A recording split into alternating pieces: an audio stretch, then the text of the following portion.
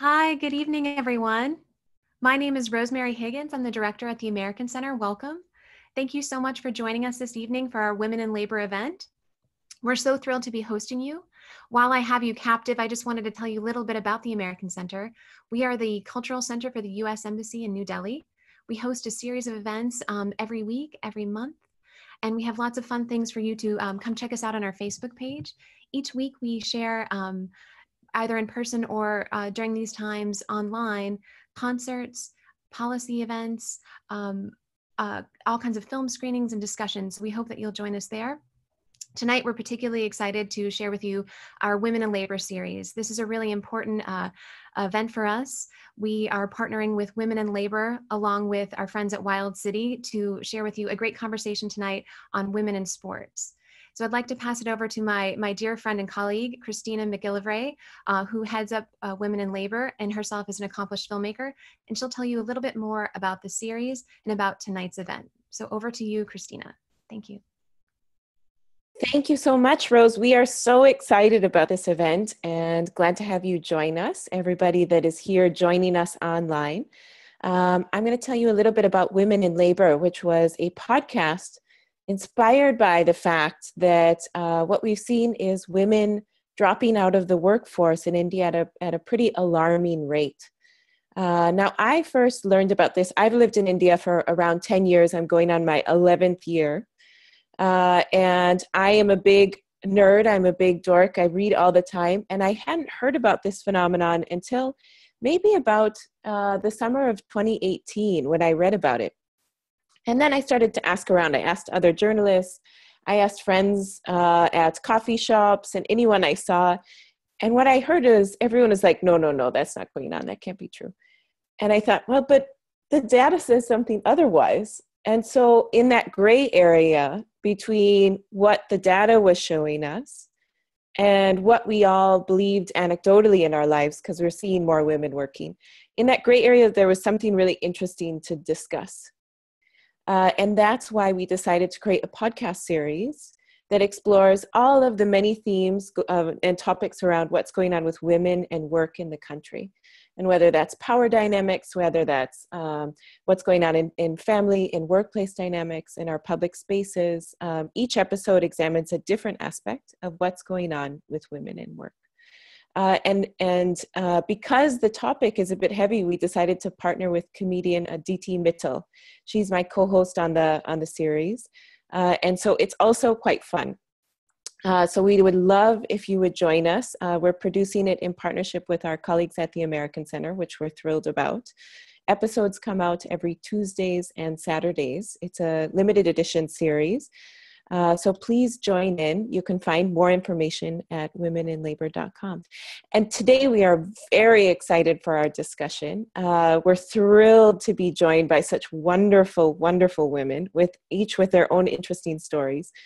And I'm so glad to be able to introduce our moderator, Rica Roy, who is a writer, broadcaster, also to be a podcaster soon, from what I understand. You'll know her from the NDTV show Turning Point. And one thing that we're really excited about with Rica is that she also works to make sure that sports are gender accessible, and that also that you don't have to necessarily come to sports with a huge sports background to be able to access them and enjoy them. So I'm going to turn it over to you, Rica. Thank you so much for being with us this evening. Thank you very much, Christina. And I will have to do a warm welcome to three of our lovely ladies who join me on the panel this evening. First up, let me introduce to you Anjum Chpora, who has been the captain of the Indian women's cricket team.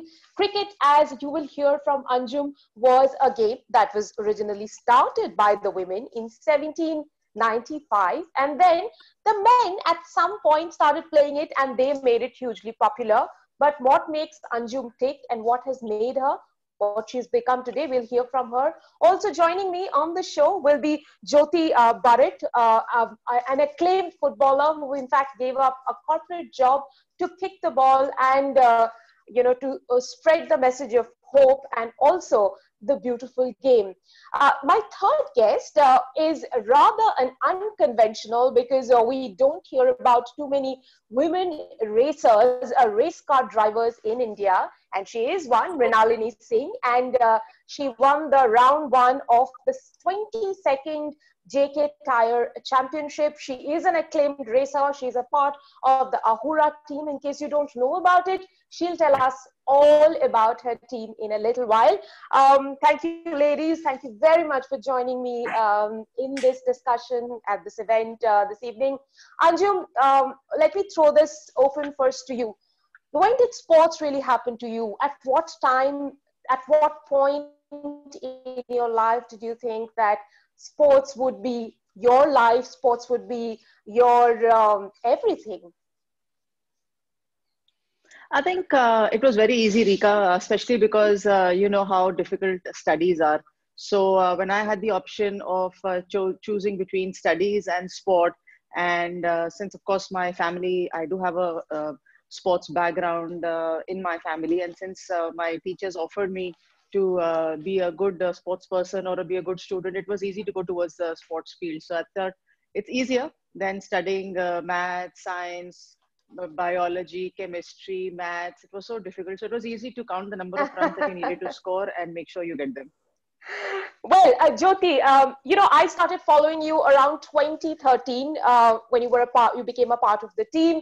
And, you know, when I first saw a picture of you, rather a story that was done by NDTV that reminded me of the film Bend It Like Beckham. Were you ever compared? Were you ever, did any of your neighboring aunties compare you to that character of Keira Knightley? Yes, I think I was compared to that. I got a lot of why are you wasting so much time playing football? Your board exams are around the corner. I got a lot of that.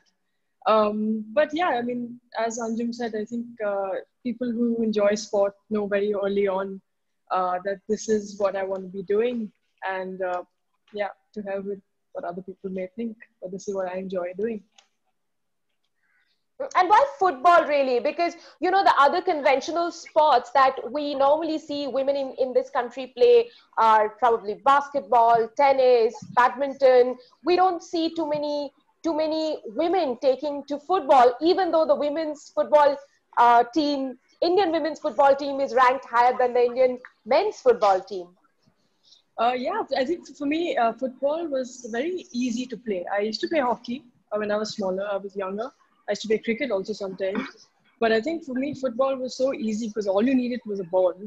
And literally you can play barefoot if you wanted to. You didn't need a court. You just needed some space. You can make goals with a couple of shoes. And it was just so easy and accessible to play that for me, that was the thing that attracted me to, you know, taking this one up seriously.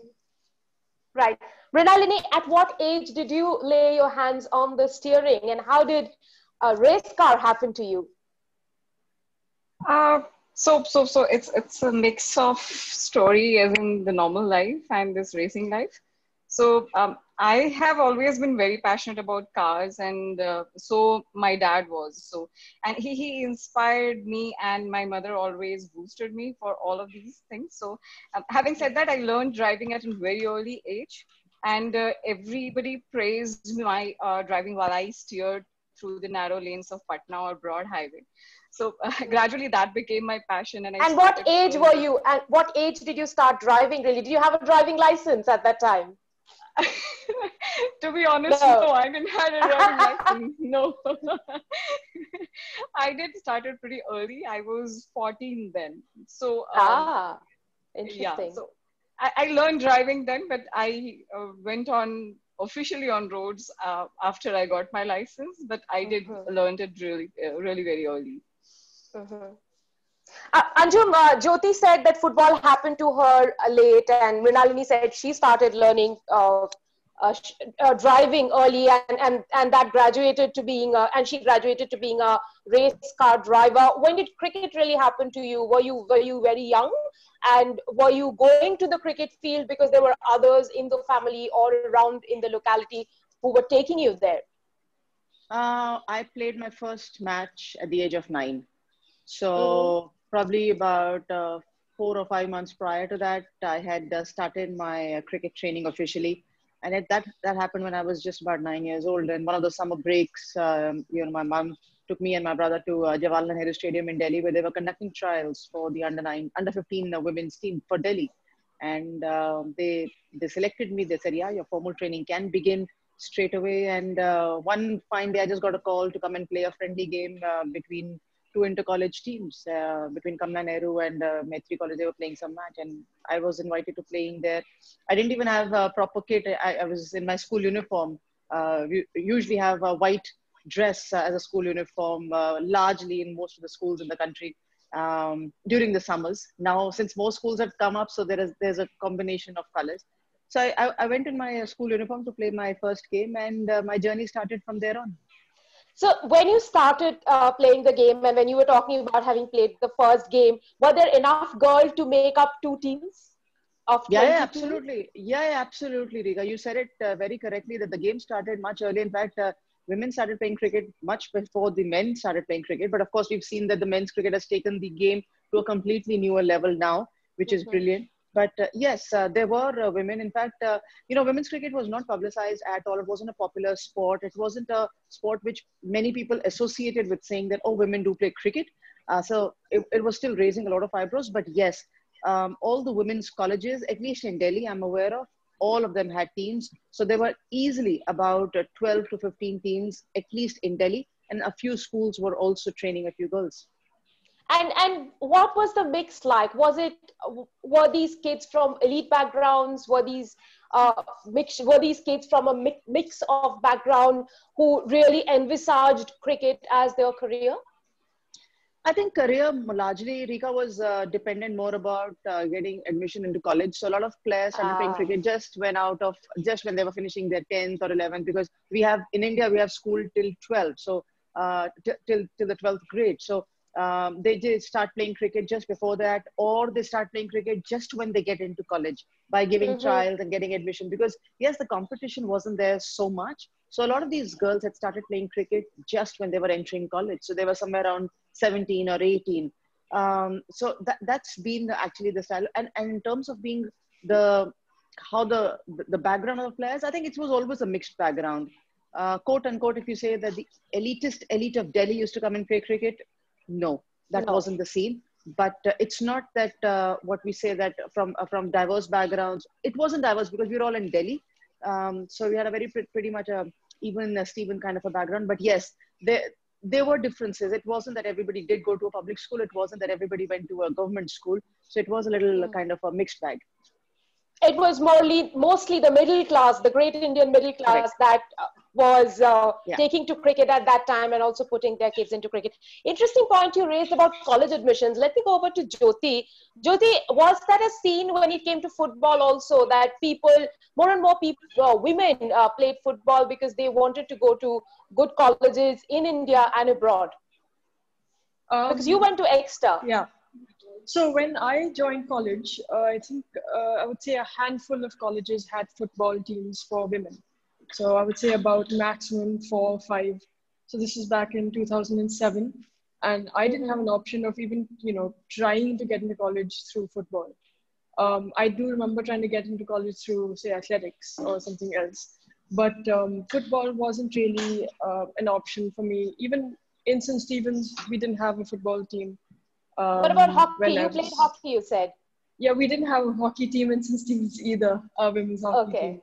So honestly, I think my undergrad years were a bit frustrating for me because I was in a college where really the only sports that we had for girls was basketball. We had lawn tennis, badminton, the usual women's sports. And apart from that, I was stuck for 3 years not knowing, what to do. Luckily, in my third year, I realized I can go for open trials for inter-university. No one told me that. So in my third year, I actually played my first football game ever in my life when I went for an open trial for inter-university. Right. And Mrinalini, what about you? Were you a lone racer for a very long time till you found a team? Yes, definitely. So I tried going for rallies many times, but I couldn't go because I couldn't find someone who can navigate me. Because when you go for a rally where only women, it's a women rally, you definitely need a navigator who's a woman. So that has always been a problem, and you can't just get a navigator who just knows to drive. There's a little more extra skill that you need, who can help you while driving when you're actually rallying. Coming to this team, yes, it was in 2017, towards the end of 2017, I found out about this team, and that's where the actual racing started, circuit racing started. So you really began circuit racing in 2017 after you found out about the team. Is that correct? Yeah, correct. So there was a talent hunt organized by JK Tire and Ahura. So in this talent hunt, they were looking for 6 drivers to go for the championship, and I somehow managed to get into that team. I got selected in top 6, and then I participated in the championship from then. Yeah. Right. Mrinalini, I have to ask you this question at this point. Now, Anjum and Jyoti both played team sports. You are one person who are right now a part of the team, Ahura team, but then rallying is a very lonely sport. As a woman, how did you navigate that lonely space? So so there are different perspective to it. Again, I'll add to your question. So this sport, again, there is no separate category for women or men, and there are different nuances to it. Just like Jyoti said, that you just need a football and go and play, but there are many other things here. I can't just take my car out and go and practice. I need a track, I need a car, and there are many other mandatory things that need to be there. And it's an expensive sport as well. And that's where perhaps the loneliness strikes, and you have to go and gather sponsors and other support. The support system has to be greater. Yeah, it's not just your performance. There are many other things that you need to, get together in place before you even think of racing. So there's a lot many things that you have to, get in place before you're going to a championship. You need a lot of funds. You need a lot of other support. You need to be mentally fit. You need to be physically fit. So it demands a lot. Yeah. What kind of funds would you require to go into to get into a championship?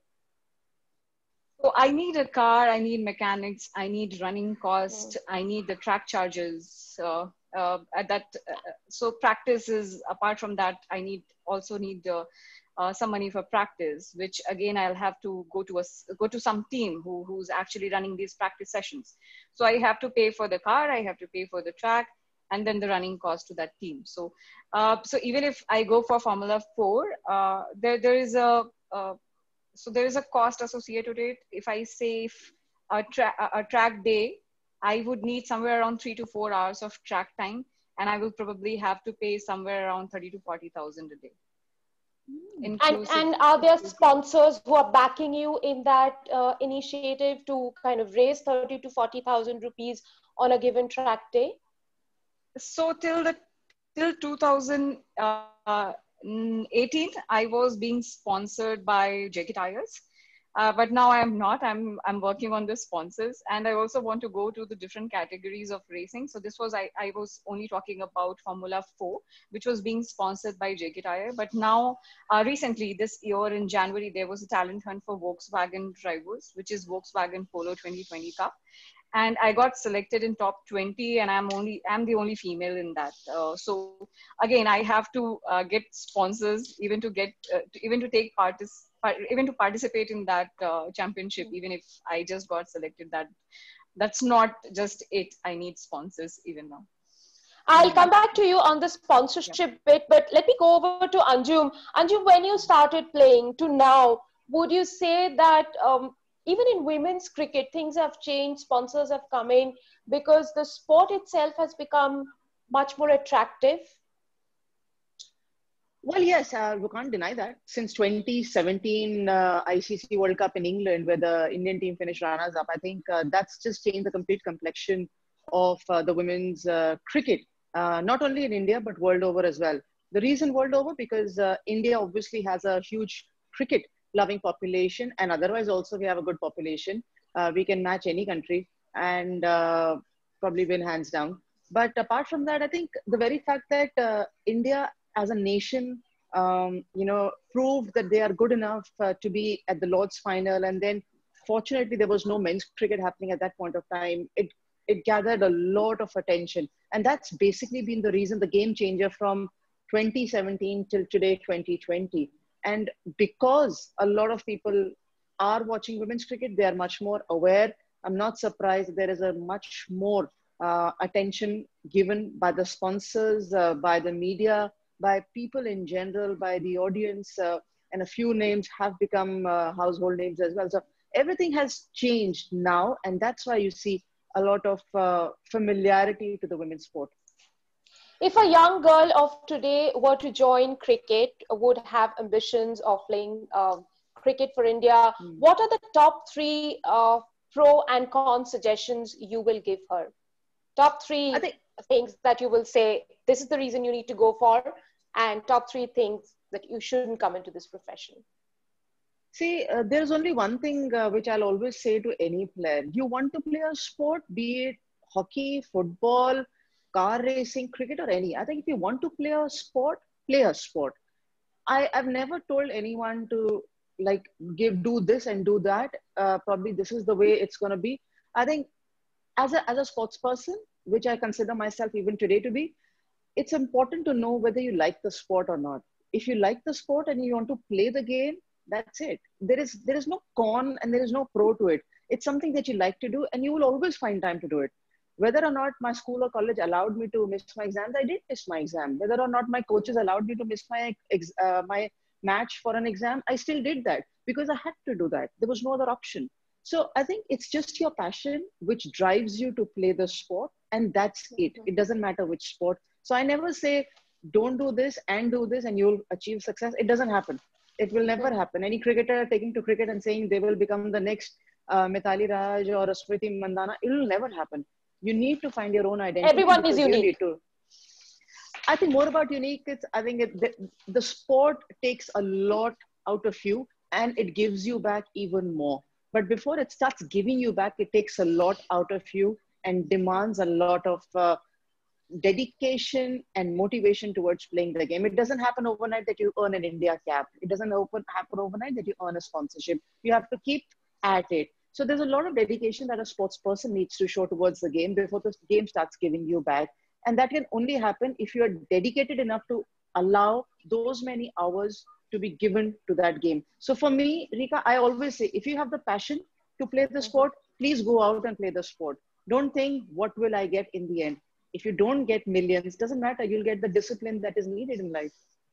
And how does it help you? And how does it help an individual to navigate better in life? Because, sports is a mini pitch for life.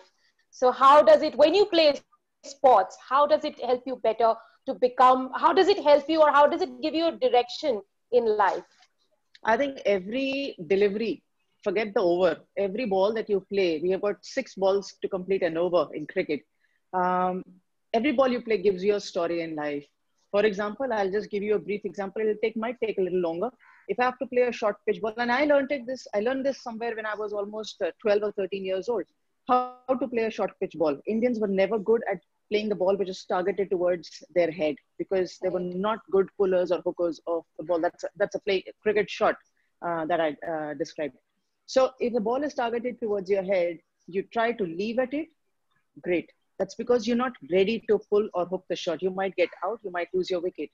Similarly, in life, if you have a trouble coming towards you, either you weave out of that line of the trouble or you're ready to combat it with all force and rigor. Similarly, in cricket, if you're ready to play that short pitch ball and hit it for a 6, you won the battle against the bowler.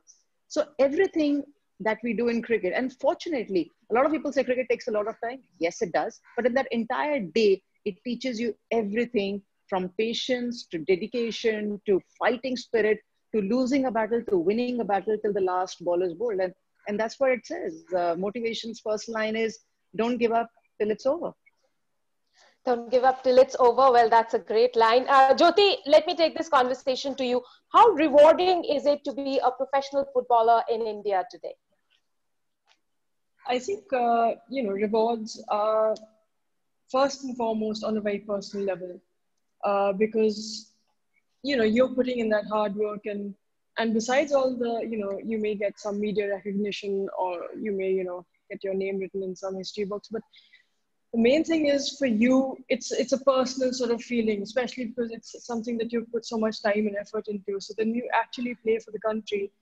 It's just more than anything else, it's just that feeling of satisfaction that all those, all that work you put in, it got you somewhere, and you are playing on a huge stage, and you're playing for your country. And as Anjum said, in a country of billions, to make your national team is a huge deal, and it does make you feel very proud of yourself, and you feel like all that hard work was put to good use. Right. Since we are doing this discussion as a part of Women in Labor series, and to perhaps encourage more and more women to play sports, join the labor pool, and, make sports their profession, I really want to ask you this, because, we live in a society where we are constantly judged. Women particularly are constantly judged by the way we look, by the way we behave, by the way we carry ourselves. And, even when I was growing up, I was playing sports. And because I have short hair, many people told me that, if you don't have longer hair, or if you kind of don't behave in a certain way, you're not good enough to get married. You're not good enough to, be a woman that is expected you to be. What do you think about that? Do you think that a woman's womanhood is taken away when she plays, or she is not womanly enough when she plays sport? Not at all. I think the biggest strength of being a woman is that we guys are so resilient. Number one, I think women are the most resilient, and number two, I think women have great decision-making ability, and I think both of those are so prevalent in sport. You have to be, it's something that it's resilient, always, you're always fighting that when you're playing sport in India, being a woman, because literally there's a lot of stuff going against you. You're going to hear a lot of people saying stuff, you're wasting your time, you're getting old now, get married, all that stuff. But you really have to just stick to it. And I think that's a huge part of being a woman, just doing what you want to do and not listening, cutting those voices out. And secondly, just, making decisions, whether it's any sport, whether it's on you're racing, or you're playing cricket, whether you're playing football, it's quick decision making. And it's being able to pick something and then sticking to it. And that's, I think, so important for being a woman in life in general, because you have to make decisions for not just yourself, your family, if you have kids. It's so important. Right. Mrinalini, well, women, as we know, are great multitaskers. Do you think that skill of multitasking makes one a good racer? And also, someone who is an individual sport, do you think, that skill of multitasking is key? Yeah, definitely. Be it any sport, so if it makes, so the first thing when you talk about sport is, sport does make you fit. It makes you agile, and everybody rightly mentioned, as in the sport develops a killer instinct in you, and you become a better team player. You prepare for your competition. You manage conflicts in a better way. So you become you also become a team manager. You become a people manager. So I can see these skills definitely getting imbibed in me. And I also see, so I am an IT professional as well. This racing is not become still my full-time profession. So I am also working. So I feel at many times that it has helped me a lot in my professional life. And I do not think anywhere lesser than my male counterparts in my office, and they also respect me and values my personality however I am, and people so Mrinalini, so Mrinalini, sports for you is passion. It's not a profession. You have another profession to support your passion. I need to have one. That's what I think as of now, until I reach to some level that I think that I can, support myself and my sport both together, having racing as my full-time profession. So what advice would you really give to the young racers, to the racers of tomorrow, in terms of how to navigate in this very, very difficult space? So I would say, as Anjum already said, as in if you want to play a sport, you just go and play it, and you get to know how do you, every individual is different. You find out your way, doing what you excel more, what works better for you. But whoever the ladies among the audience shall introspect and resolve how they can make themselves regular and I mean, as in regular in fitness activities, or if they want to play any sport, so they can form a group, or they can find colleagues. They can just go and train together. They have to start somewhere. You should just start, and I feel that you make your own way if you really want to do it. Right. Now, I'll ask a question that, is often asked to me as to what has been your greatest moment of doubt, and how have you dealt with it to become what you have become? Anjum, would you like to take that question first? Yeah, it happened to me when I was studying, when I was completing my MBA, and I had all my friends getting employed somewhere or the other, or looking for employment. At that point of time, it was just about time when women's cricket was making its presence felt. We had just done with the Women's World Cup in India a couple of years after that. People knew about the sport, but they didn't know much about it. And for me, it was a decision which I had to take, or at least I felt that I was at a position where I had to take the decision whether I continue playing the sport, give more hours, or go back to probably looking for a corporate job and get into that kind of a zone where everybody else, all my friends are working. So I wasn't too busy playing cricket, but yes, I was busy practicing, because you have to always be ready for a contest. So that was a difficult phase. I almost gave up the sport, thinking that no, it's not going to have a future. I will not be able to run a life with just playing cricket. It's not a paying sport. It's not a sport which is going to be paying my bills right through. So it was time. I'd almost decided that this is probably going to be my last year, and I'm going to look for a corporate job. Also, it wasn't a big plus if you were a cricketer to getting a corporate job. It wasn't a positive, because everybody else thought, all the employers thought that you'll be away playing the game more often than you'll be there in the office working, because of your background. I had already played for India by the time I finished my MBA. So it just didn't inspire that kind of confidence to the employers. So rather than working on a positive, it wasn't that great for me to getting a job. And you can't say you were not busy, because 100 ODIs and 12 test matches, many, many more matches, and captaining India.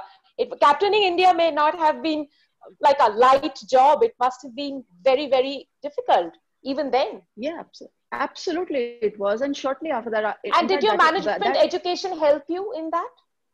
Yeah, I was just finishing my MBA at that point. In fact, me and Jyoti shared something more apart from being keen women's sports people, is also that we went to the same college, St. Stephen's College. So good for that. I just became more aware about that for Jyoti. And Stephen's really helped. It always does. Your alma mater always helps, especially because they have such a nice alumni, and you can always turn around towards people in the room and say, okay, because everybody is largely an accomplished person. MBA also did help, because that just tells you how to handle pressure. The first thing that I learned in MBA was JIT, that is just in time. And that was one aspect in the subjects that we used to read: organizational behavior, how to make sure that you're just in time, and also how to delegate. Please don't try doing everything yourself. Make sure that you delegate the job and get the results. So everything did help. And that year, when I just finished my MBA and I was looking for a job and just about to become the vice captain of the Indian team, that was a very tough phase, because it was one step left or a one step right, but it was going to be a life-changing decision. I'm glad I didn't reach that level where I had to jump off the cliff, because the decision was already made. I was just on that cliff when the doors opened for better opportunities. And I managed a job which allowed me to play cricket. And the day I became the vice captain, they were very happy. Jyoti, what about you? What was that moment of doubt when you thought you would give up sport, or maybe that moment that really shaped you to become who you are today? Okay, so I have to say, I started playing football at 19, and I very quickly escalated. I mean, my career sort of escalated, and I played for India, within 2 years of that. And honestly, I was, at the top of my game. I was playing well. I was feeling happy. And then suddenly, about 2 years later, I had a drop. So I suddenly was, left out of, say, the Indian camp. Maybe it was a drop of, form, or maybe I was just not being able to perform in, camp settings. And suddenly I had this sort of feeling that, do I want to carry on playing sport if I'm not making the Indian team? I think that was a huge sort of decision point for me, where I had to decide whether it was about being, on top, or whether it was about just playing the sport. And I think for months, I actually didn't want to play. I was so put off. I was just so disheartened with what had happened that I didn't want to look at football, till I think I decided that, I'm going to still play. Maybe, at a lower level, maybe play for my state, play for a club, but I'm still going to keep playing. And I think that brought me a lot of joy, because I didn't give the sport up. I may not be playing at the top level anymore, but I'm still playing. And that was very important for me to stay in touch with something that I love so much. So, I have to say, a lot of people will not make it to the top, or will, fall short, or that happens along the way. Not everybody's journey is the same or reaches the same places. But I think the important thing is to decide whether playing sport is your ultimate thing. Playing is the ultimate thing. It isn't, reaching a level. Playing in itself is the end. Playing the journey, your passion, yeah. The journey more than the destination. Of course, yeah. And at what time did you think of, launching the Football Players Welfare Association? Was it a conscious decision to give back to the system that gave you so much? Yes, most definitely. I think looking back, when I was in college, I kept looking for groups of women who were playing football together. And I searched and I wasn't able to find anything. A lot of schools play, but I feel after school, maybe after college for sure, a lot of people stop playing sport, because then there's no formal training, there's no formal setting for them to play in. So then they just give up. And I realized there's a huge void for women, professional women, who may just want to play for fun. And, there's no space for them to carry on something that they may enjoy doing in a completely recreational setting. And that's why I started this for women, no matter what age group you belong to, no matter what, level of footballer or football you play, to just sort of come together and play just for the love of the sport, which is the most important thing for me. Basically, they can get to you or your space if they love kicking the ball. Yeah, they just want to have a fun kick around, which is ultimately the best thing. I feel that's the most fun. It sounds like a great camaraderie as well. Well, Mrinalini, I want to ask you, picking from this point of, having a great camaraderie, having a support group of other girls or girlfriends to be able to play with. What about you? Do you have a support group of peers? Yeah, definitely. In fact, I have always mentioned wherever I get to talk. Right now I'm working with Wipro, and previous to this I was working with Oracle, and both the companies because that's when I started racing. So I would say whenever I needed this support of going on the track, and even if there are projects running which I have to take care of, not that I'm not aware of when my races are or practices, but everybody has given me, extended the wholehearted support that they have looked after my work when I'm not there, and they have enabled me to work from home in every situation, so that my work doesn't, I want to give priority to everything right now, because it's not that my sport is my full-time career. In fact, to support my sport, I need to be very active professionally, because that is supporting me financially. So I can't even ignore that. And I have been getting that support. I am really glad that I've been getting my support from my peers, my colleagues, even all of my leadership as well of company. I'm very glad for that. Yeah. Mrinalini, I'll have to ask you this. And your CV mentions that you're from Bihar. Now, I haven't really heard of another, sports person coming from Bihar who's performed at your level A. And secondly, a race car driver from the state of Bihar, and particularly someone who's grown up in Patna.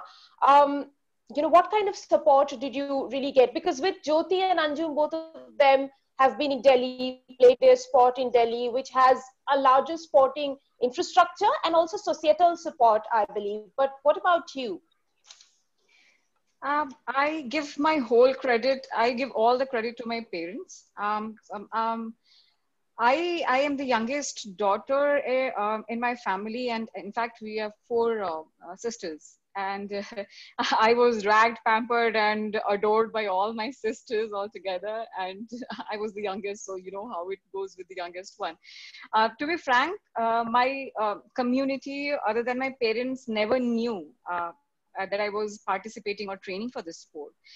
They came to know later on through newspapers and social media, and generally, as in everyone was happy with whatever small or big achievements, whatever I could I could manage to do till then. So it's I won't say that. So most of the time, it's just that people don't even know how formula racing goes, because it's still very unconventional, and people need to know more about it. So there is a lot to be done, especially for racing, if we talk about it in India. Would you like to describe your car a little bit? Because we know how football is played, we know how cricket is played, we see so much of football and cricket on TV, but not the Formula 4 racing, or I haven't honestly seen your car. Okay. So my car, so Formula 4 is the body, the structure has been a little bit modified. The engine is of Ford. It's a 1600cc engine. And we make it lightweight, so the body is modified, and the weight goes more than 450 to 480 kgs. So that has to be standardized across all the drivers who's taking part in the championship. So okay, so there is another perspective to that. So the heavier you're making the car more heavy. So just to make my car lighter and to go a little more faster, I have recently lost 25 kgs, and I'm still on the way. Amazing. Looking at Jyoti's workouts and all that regime, I was so impressed. I was like, okay, when should I be able to do all of this? Okay. So that's one part of my sport. I need to be as lighter I can be. So there are three tracks in India where we race. The circuit racing happens only in these three tracks. One is in Coimbatore, one is in Madras, and one is Buddha International Circuit. Apart from that, okay, I'm deviating from the topic a little bit. So that's what about please the car. go on. So that's what about the car. And and so coming back to circuits, so we have only three circuits in India, and we had a recent news also about Buddha International Circuit that it won't be functional, but I hope that government will sort that out very soon and we'll be racing on Buddha Circuit again. Apart from that, we have these rallies and saloon cars. Again, saloon cars run on the circuit as well. So we have, so the longest circuit is Buddha International, which is somewhere around 5 kilometers. And we need to be really, really fit when it comes to the longest, distance that you're going to cover in the quickest lap. And it's very exhaustive. So you need to be fit, you need to be lighter. So that's the overall crux, as in how you have. So what's the timing? What's the timing? Sorry for getting into technicalities, but this is the last technical question I'm going to ask you. What's the timing you're expected to do with your car on the wood circuit? Oh, okay. So, I have raced the most on Kari. So that the track is 2.1 kilometers. The least time that was being made there was 1 minute and 9 seconds. The least I could do is 1 minute and 11 seconds. And 2 seconds matters a lot because it does. I haven't done better than 1 minute and 11 seconds till now. And in Buddha circuit, you're supposed to do anywhere around 2 minutes and 18, 19 seconds. I am stuck with 2 minutes and 22 seconds. Great. I hope your timing improves. And who's really been your idol in the sport? Yeah, so I do this circuit racing, but I was very passionate, or I would say that I have always been following Ken Block. He does these rallies and gymkhana and stuff. I like the way he just, you know, moves the car, and every stunt that he makes, everything that he does with the car. I'm really passionate about him. What do you like more, the stunts or the car? Both. both both are the priceless commodity that you can have with you. Right. Jyoti, coming to you, who's been your footballing icon? My female footballing icon growing up was Mia Hamm. And my favorite sort of footballer of all time is Francesco Totti, the Italian. Francesco Totti, and why would that be so? Just something about the finesse which he played. It didn't look hard. It was just touch football, just beautiful. Okay, and is that the kind of football that you like? That is the kind you of like football the Italian way? Yes, I do. I love the way they play. I love how defensive they are. I love how they play from the back. I like that. And Anjum, what about you? You're a cricketing icon or someone who you emulated in your growing years? Michael Bevan of Australia. I loved the way that he used to finish the games, make sure that coming in low, even if he was batting lower down the order for Australia, he used to come in and make sure that he scores a boundary at the last ball to get Australia to a win. So that was a very important feature for me as in my growing up years. In fact, I had already started playing for India at that time, but when Michael Bevan was getting all those victories, and I loved the way that he used to run between the wickets. He converted those ones into twos into threes, and I thought at that time of the game where people were just jogging across for a single, he was sprinting across the turf to come back and make it double. So he was one of them, and of course Mark Waugh. I liked his touch finesse, the skill that he displayed playing through the onside. It was marvelous, beautiful. So these two players I really idolized. But yes, Sachin Tendulkar has been one of those players that who have been role model, like Virat Kohli is for today's generation. I think Sachin Tendulkar has been there for all those people who've been a part of the sport in those growing up years, watching him so very consistent and so very effective. Anjum, I started following women's cricket round about the time you were the cricket captain of India. And one thing I noticed about you is that you're one of those who batted possibly at every position in the team. Correct me if I'm mistaken. What lesson does that give you to bat from number 1 to number 10? What lesson, what life lesson? Is be good enough to stay at one position. Okay, so in the cricketing lesson was learned that better become more skillful so that you can hold on to one position. And in life's lesson, I think it was practically as simply put as I mentioned earlier as well, that you can be asked to bat anywhere at any point of time, and you can only prepare before you get into a contest to make sure what the end result is. The end result is that the team has to win. Now, in whichever position you bat, the situation will change, the opposition bowling will change, the weather and the timing of your batting will change. So those are uncontrollables. As a player, all my time has to go in very solid preparation so that whichever number of the order I'm asked to bat, I change my game or I adapt to that situation make sure I get the runs for the team and the victory. Because at the end of the day, it's not going to be looked at like, oh, you batted higher up in the order, you're not used to it, or you batted lower at the order and you're not used to it. The only thing that's looked at when you sit back after the game is, have you contributed to the team in any way or not? If you have, you make the cut for the next game. If you haven't, you don't. So save your life, save your position, whichever number, and make sure the team wins. Absolutely, and those are very important lessons in life as well. Now, like sports, our lives have come to a pause because of coronavirus. Now, when life is at a pause, what exactly, how are you planning for the road ahead? Is there anything that you're doing in particular that you would like to tell the audience for them to keep in mind that when life is at a pause, this is what you can do and these are the things you can cultivate? I think the very first fact that I've noticed is that we are leading our lives in the most simplistic manner. Large part of the population in the world, very simplistic. What you want to eat is there, you're organizing that.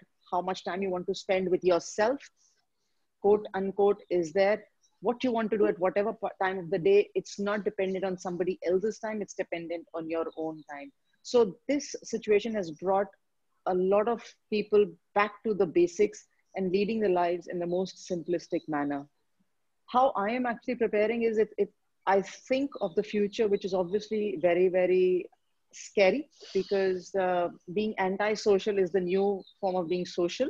I don't know when we'll be able to sit in a room together and laugh or meet around without having to worry about getting affected or getting ill. And the biggest concern is, when can we go back to the stadiums, enjoy the sport in the manner in which we have been doing just about 30 days back from today. I think these are very much difficult things that I don't even want to answer right now, because for me, for Jyoti, for Mrinalini, even for you, Rica, and a lot of people who must be joining in today, it's about getting onto the park and being a part of the action, not sit back and think, when can we be a part of the action? Mm-hmm. And perhaps one of the few last cricket matches that were played before the lockdown began, both you and I attended. Do you think about a time when, you know, cricket can resume, sports can resume? At what point would you say, round about the time the schools reopen, or what is the time? Because, you know, there are leagues across the world that are talking about playing without fans. Is that even, you know, an option to play sport without fans? You know, in one side of the story, if I have to say that, yes, sport is, I've always believed that sports is the biggest leveler and a biggest binder. And you need to put sports out onto the park first and foremost for many people to adapt to and maybe to see that, yes, all is well. Because sport is one thing that everybody identifies with. So I feel sport will have to take that first step out of our own comfort zones, of our own houses, and say, look, we are out onto the park and everything is normal. It might be a little slow, but we are taking slow strides or slow steps towards what the best possible future should be. But on the other side, if we say that we're also talking about sports people being humans, and everyone is susceptible to getting infected or getting injured or getting unwell. Mm-hmm. And it's not only the responsibility towards a sport or towards a nation, that as an individual sports person you think, you also have a responsibility towards your family. So you don't want to come back home and carry an infection and infect others. So that's a very, very difficult decision to be made right now.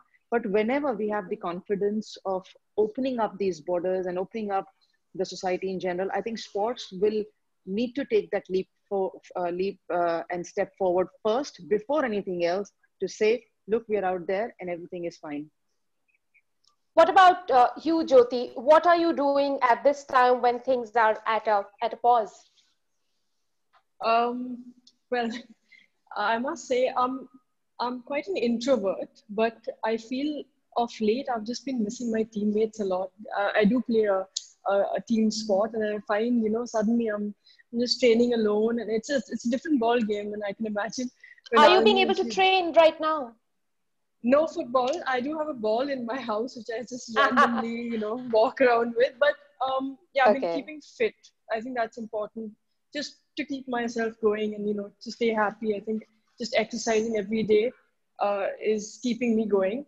Plus, I feel this lockdown has really got me in touch with the need for rest and how important that is. Because a lot of us, when we are playing sport, we kind of like, yeah, we'll train. And then we don't really rest as much. Yeah. And these days, I'm just getting so much rest. And I do feel great because when I train, I feel like I'm training so much harder, which is great because it proves that rest is so important. We also know that you're a fitness trainer apart from being a footballer. Are you running fitness training classes online these days? I am a couple of classes. I'm not doing too many because I'm not really, I don't do a lot of online stuff, but I'm seeing that, I have to adapt and help people out there, keep them motivated so that, they can stay active as well, because it just mentally, you're just so much happier if you're active. You don't feel like you're so locked down if you're moving around, just doing a couple of, exercises at home. So that's important, and I feel I'm doing a little bit into making a few people happier in their day during the lockdown. Jyoti, one of the things that I feel is that not everyone has to be sporty to play sports, but at the same time, being sporty also means having a sporty mind, sporty body that probably helps you function better. Could you tell us your philosophies on that? What would you tell a woman of today, and how to incorporate, activities in life so that helps them have a better life, a better active life, and even a healthy life? Yeah, I mean, sport at the end of the day, it's movement, it's exercise. And whether you want to play a sport, or you want to do exercise at home, or you want to go for a walk, or you want to, do your household chores, it's all about movement. The human body is made to move. And I feel that any woman or man, whoever it is, I think the baseline is just stay active. It keeps you healthy, keeps you happy, release of endorphins. And especially during this time that, a lot of us are just sitting around watching Netflix and, cooking at the most, or like cleaning your house. I think it's also important to use this time. A lot of us actually don't have the time to exercise when we are working. And this is a great time for people who want to take to sort of fitness or exercise, because we have so much time on our hands to give it a try, because you may just like it and enjoy it and make it part of your daily life. Mrinalini, what about you? What are you doing when, life has come to a pause for most of us? My office is running more or less same, but in fact, work from home So has you're got working me from more home? work from home. It's like more work from home, and work from home needs a kind of self-discipline and self-drive. That you keep motivating yourself to sit in front of the laptop and keep doing your stuff all the time. But when it comes to sport, definitely my sport already has a very limited option for practice. But yeah, now it's like completely gone. No one can practice for now. So I can only do this fitness sessions while staying at home and watch the racing F1 videos, etc., to keep myself motivated. And I have the target to lose weight anyway. So yeah, yes. you just mentioned that you've lost 25 kilos, and it's not just about losing those kilos, but maintaining the momentum. Now that you're at a pause, and every one of us are at a pause, how difficult is it to, keep that momentum going? And probably you're also not getting to your car anytime soon. No, definitely. It's a little difficult to keep the momentum going. But right now, what I am doing is just my fitness regime. I'm trying to maintain the same thing at whatever time I used to do it. And it's just that going to the gym, I'm doing it at home. Nothing much has changed for me when it comes to regular life. But yeah, no practice sessions, no getting into the car. That's it. And does it, as a sports person, does that depresses you at sometimes that you're not being able to get to your car, you're not being able to use your car the way you would like to, because you are an active sports person and that is your life? Does that have an impact on you emotionally? I won't say it depresses me. In fact, I'm getting, more excited. I'm waiting to get in there. As soon as I get in there, I think I'll be the happiest person to just touch my car and start the engine and rev it on as soon as I can. I have to ask you this question. At what point do you think that your sports can resume and you guys can get back to the track? Because what I feel is that it's going to be different for different sports. Perhaps the non-contact sports can get back a little earlier than the contact sports, because we are in a pandemic situation. So social distancing is the norm. Perhaps something like yours, which is, I don't know again, whether it would be termed as a non-contact sport in sporting terms, whether that can get back earlier than the rest of it. I don't think so, because everything, all the circuits and people do gather when you go to race. At least, as Anjum rightly said, you don't want to infect others, or you don't want to come back and infect anyone at your home. So I would say it's a better idea to hold on and wait for the government when I think it's gonna open everything in phases. So and there should be a plan B ready for. I feel that for training and this plan should work well even when the lockdown situation is like this. But actual racing, I don't feel that it will happen. And you can just maintain your own regime till the time it happens. But yeah, there won't be any championships any soon that I can understand.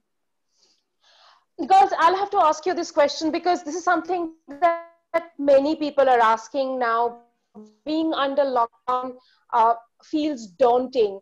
Anjum, would you like to take this question? That what exactly, how do you cultivate a positive mind space even when you are under lockdown? And this is for, not just for women like me, but for mothers, but and for our mothers, for the doctors, for other health workers, people who are fighting COVID in the front line. Being in the lockdown and yet remaining positive, how do you do that? And what are the lessons from sports that you can tell them in particular?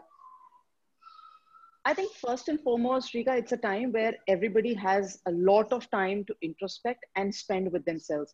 When I said a little while earlier that our lives have come down to the very basic, probably for Jyoti and for me, because Mrinalini is a very good worker, so she attends office and she works from home. So I won't include her in this in this discussion. I'll say for Jyoti and me, for training, we don't have to look for another window. Ideally, we would want to have a teammates around, but otherwise, individually also we can train. But for a lot of people nowadays, I think it's a lot of time on their hands that they can spend with themselves.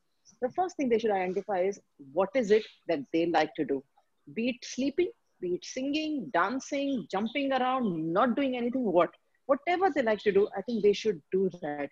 Because as I said earlier, you're not answerable to anyone. Not many people are working, just like Mrinalini is from home. Few of us are working, and it's not taking our 24 hours or 12 hours a day. It's taking a very short time. So whatever you love to do, do that, because that's the only thing that's going to get you back to where you want to be. And that smile on your face, because once you have that smile on your face, for me, I love to train, and I want to train the way I want to do it, whether I'm working or I'm not working. And that's the best feeling I always get in the morning when it's nice and chirpy around. It's nice, cool breeze blowing. I love to go and do my training and then start my day at whatever time the rest of the things need to follow. At least that makes me feel normal. So that's for me. But for the others, they should just follow, whether they've been able to do what they've been able to do up till now or not. Follow your passion. Make sure that you're doing it now. Right. We've got questions coming in now. Jyoti, let me ask you this first question from one of our guests today. How can young women approach the challenges to pursue sports as a full-time career, especially with so many social resistances? So I think sport, if you choose to, take sport up seriously, you want it to be your career, you have to be prepared to be on a path that's not going to be easy. It's always the harder part. It's always going to be, there are going to be, hurdles along the way. But as I said earlier, it's about just sticking to that because that's what you want. also, blocking out the other voices in your head, what other people may say. It's about being true to yourself. If that's what you want, you have to stick to it. And I tell you, if you stick to it, there is nothing that can stop you from making it or reaching where you want to reach, because that's the power of dedication and commitment.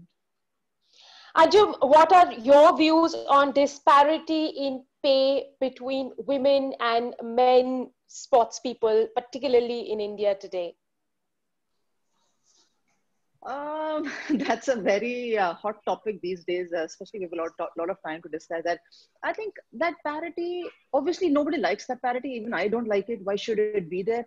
But if I have to see and look back about 10 years back or 5 years back where, they're not even contracts, when very many players were not paid 3 decades back or 2 decades back, players were not even paid for playing for India, to today where they have a decent amount of earning.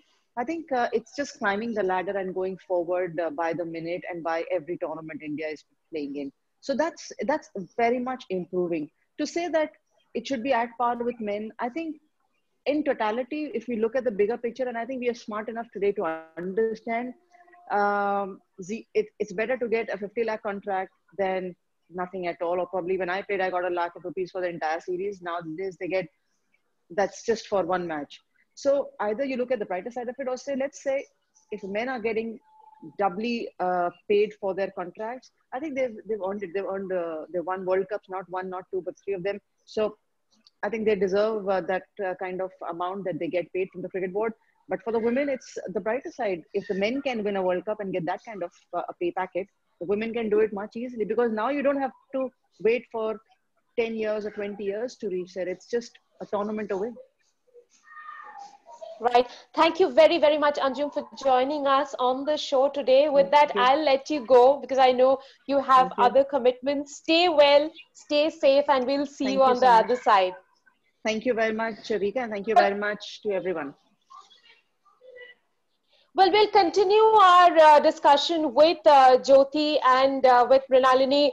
Now, Jyoti, we were meant to have had the Under-17 Football World Cup in India later this year, which is now postponed. Will the publicity that already began and all the talk that had already begun help Indian football get to a level once Indian women's football get to a level once things resume? Most definitely. I think this Under-17 World Cup was going to be huge for us, and it will still be huge whenever it does happen. I think it's going to be an eye-opener because I think so many people in India still don't realize how well our Indian women play football, and this will sort of be a showcase almost for our country, for them to really open their eyes and see the level of football that these Under-17 girls are playing, because I've seen them play and they're fantastic. So I'm just waiting for this tournament to finally happen and for people to just sit back and say, wow, like we had no idea that these girls can play so well, and it's really going to change things for women's football. Right. Mrinalini, what are your thoughts on lack of professional sports for women? Do you think it's a mindset, it's a problem in mindset or institutional lapses? I would say both goes in parallel, hand in hand. So we definitely need to understand that, yeah, men and women are different, very different. So when it comes to my sport, as of now, we do not even have a separate category as such. But there is a series which has been launched, which is called W Series, and which is started, and it's only for women.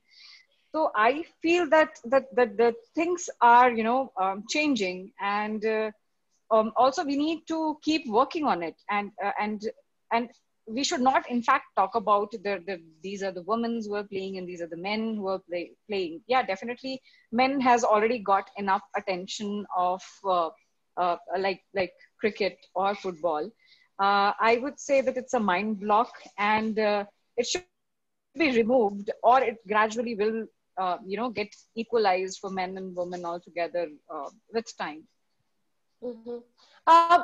Jyoti, would you say that sports as a discipline can be used to empower women, can be used as a tool for women empowerment? 100%. I think sport brings women out of the homes.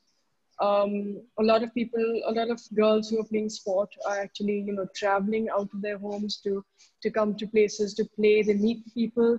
It changes their mindset. I think it's so important for, women to take that step. It's also about, going back home and answering people who are asking you why you're playing sport. It's about these girls who then have the sort of confidence to say, well, I'm playing, I'm playing because I want to play and no one's going to stop me. And that's huge because that's something they're getting through their sport. Right, and if you could give just one reason that why girls should play sport, what would it be in context of joining the labor? Okay, so one thing would be, okay, it's hard to just pick one, but for me, it would definitely be learning to,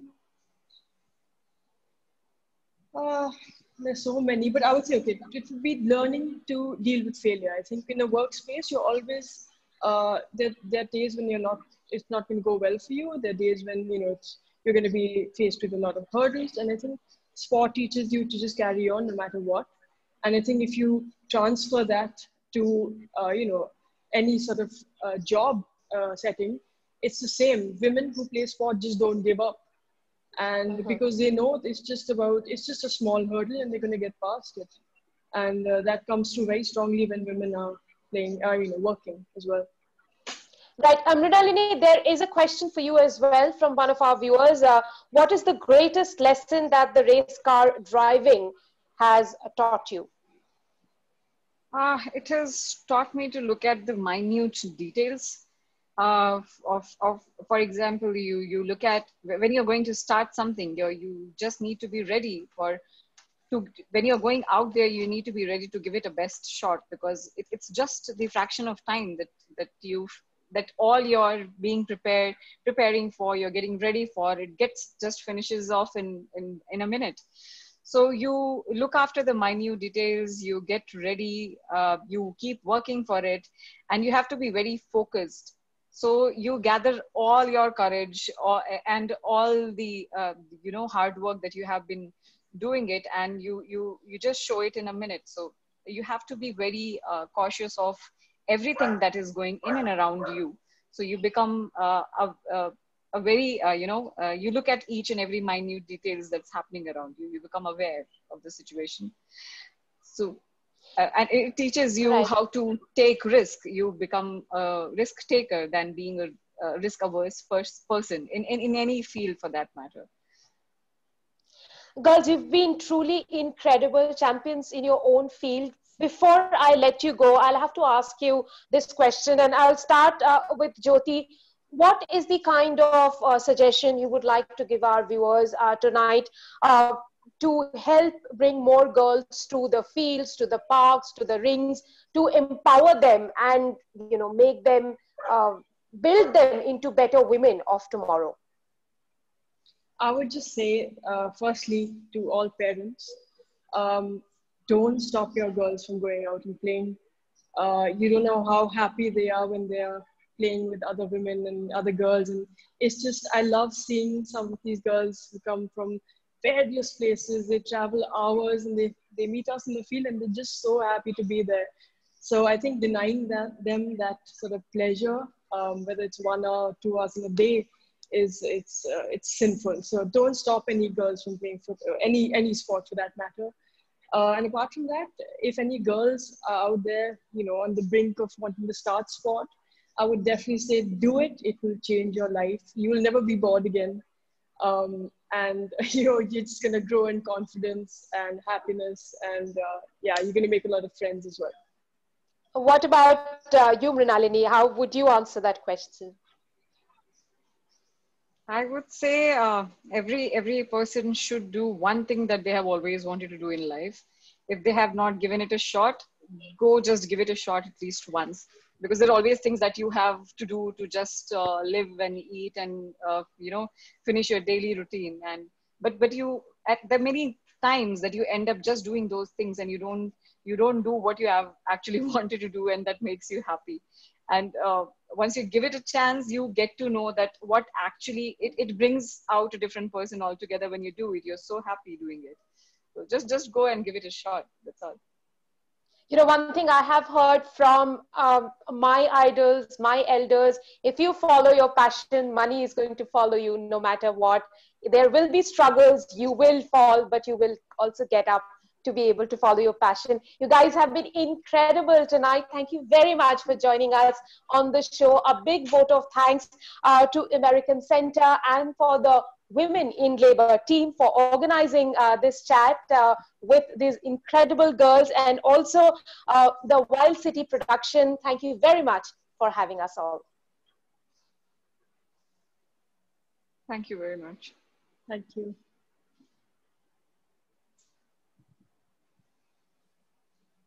Brilliant.